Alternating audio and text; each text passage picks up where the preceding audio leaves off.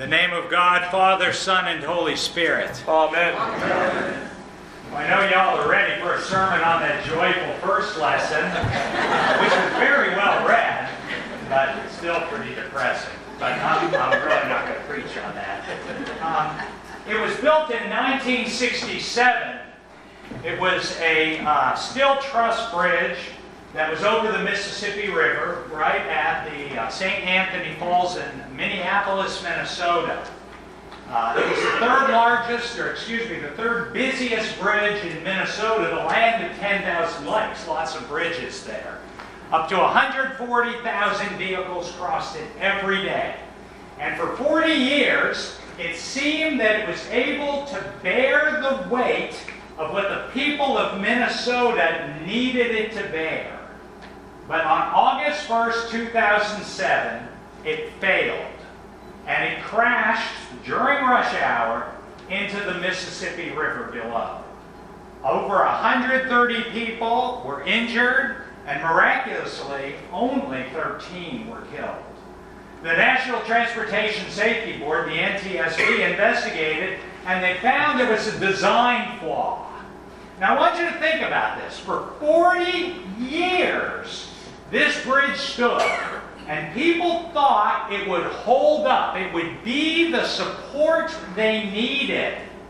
But the whole time it was inadequate, and it eventually failed.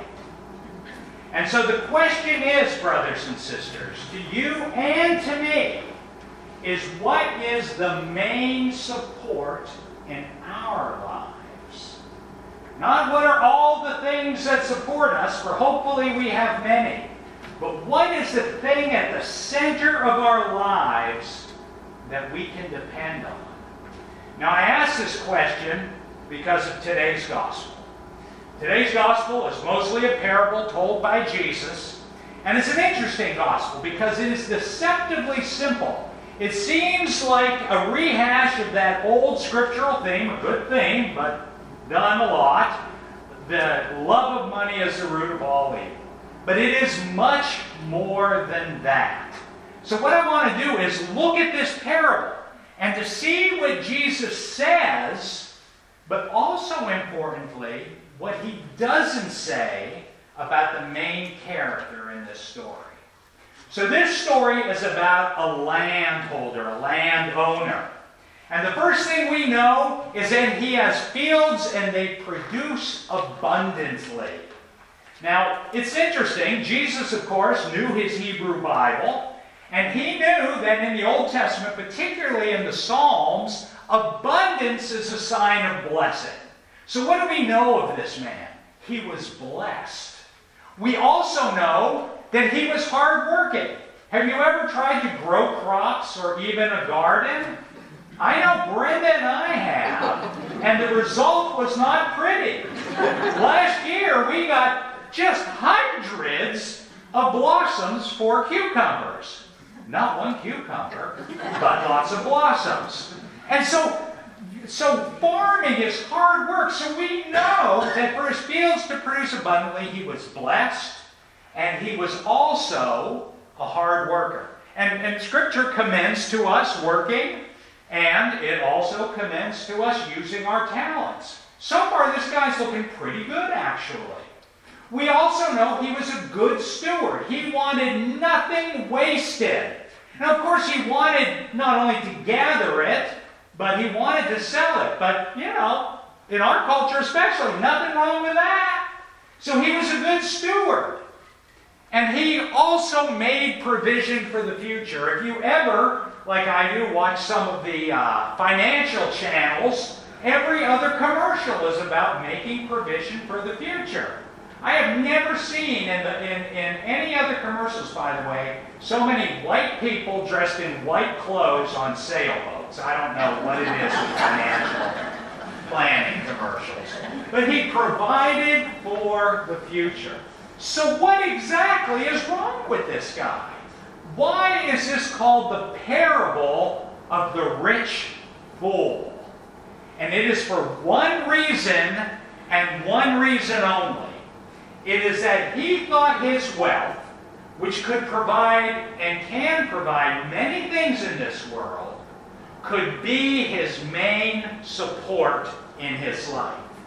He trusted, in other words, in finite things to give him infinite support.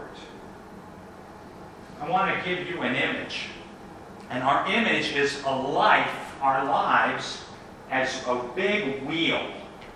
And the wheel, of course, has a hub. And the hub is the most important thing. It's right at the center. And it has many spokes that come off of it. And the spokes are important because they keep that wheel strong. The hub's the most important, but the spokes are also important. And I think of our lives, the many supports we have, the good things in our lives as the spokes. You know, think of some of those, right? We have our job, our career, vocation, however you look at it.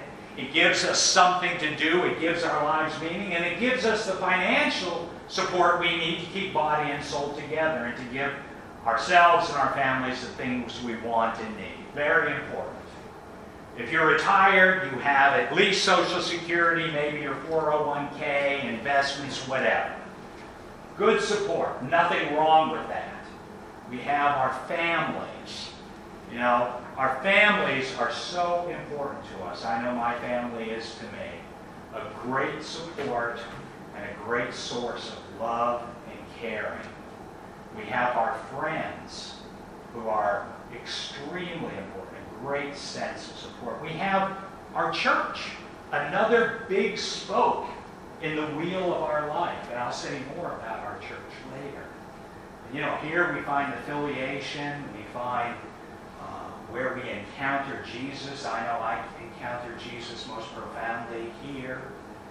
Our church is important to us. We might have hobbies or art that we practice that fills out our life, gives it meaning.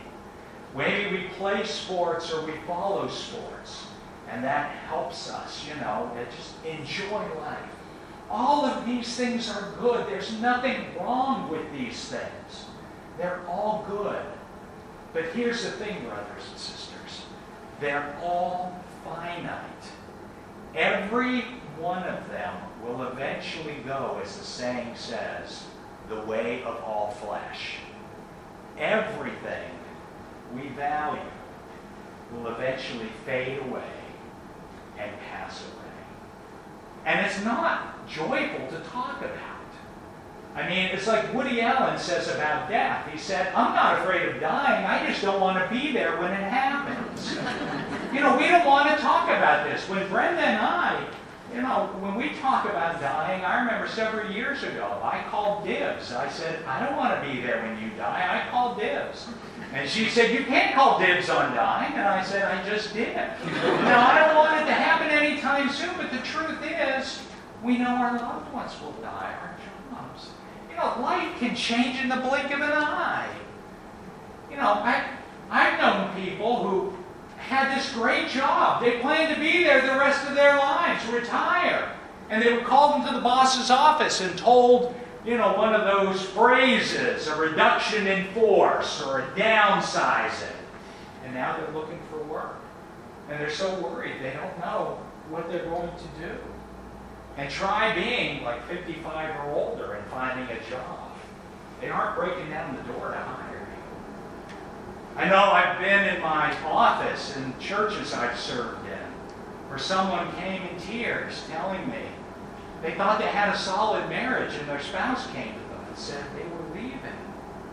And I've seen children who just disown their parents and parents that disown their children. You've seen it too, haven't you? And it's just heartbreak. You know, there's so many things. What about people who have been in just fine health, great health their whole lives, and they go to the doctor and get a terrible diagnosis, or they have some crisis in their health that rocks their world? I mean, it changes everything. It turns everything upside down. Maybe it's something like surgery that keeps you from, you know, getting around like you used to. It gives you months of therapy so you can't do the things you used to do. But in all these cases, brothers and sisters, we see That's the spokes of our lives, as important as they are. In fact, when one bends or breaks, we often depend on the others even more. But it's at these times where we need to look at what's at the hub of our lives. And the only thing, the only one that is worthy of being the hub of our lives is God and Jesus Christ.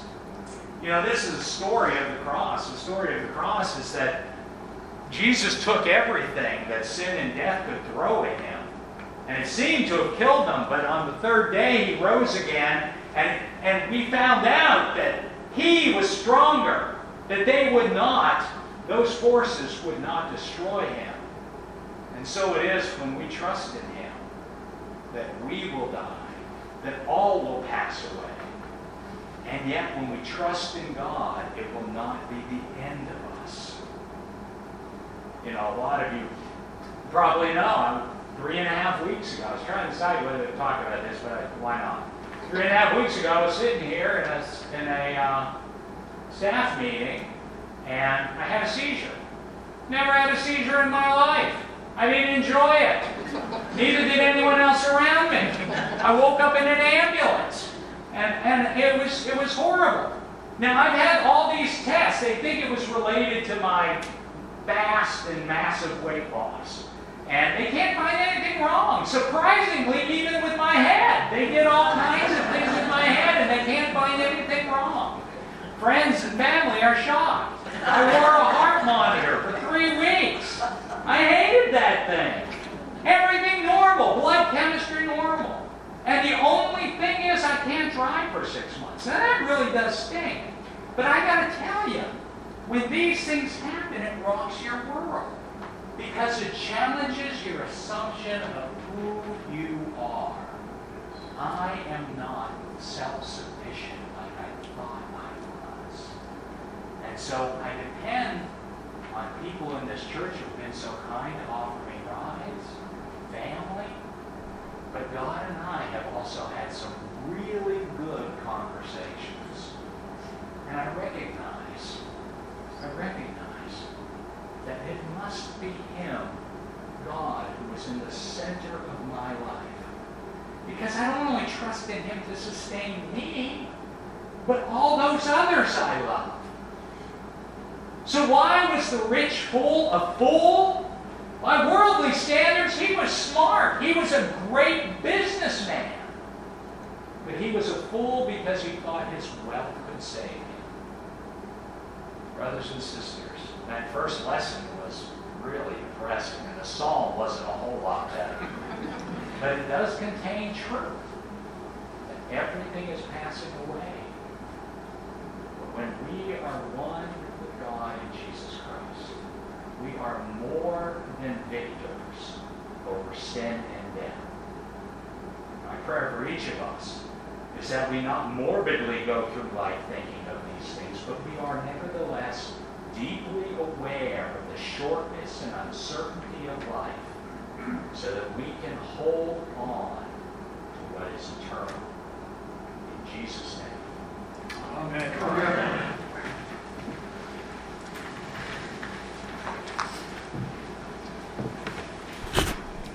In response to that good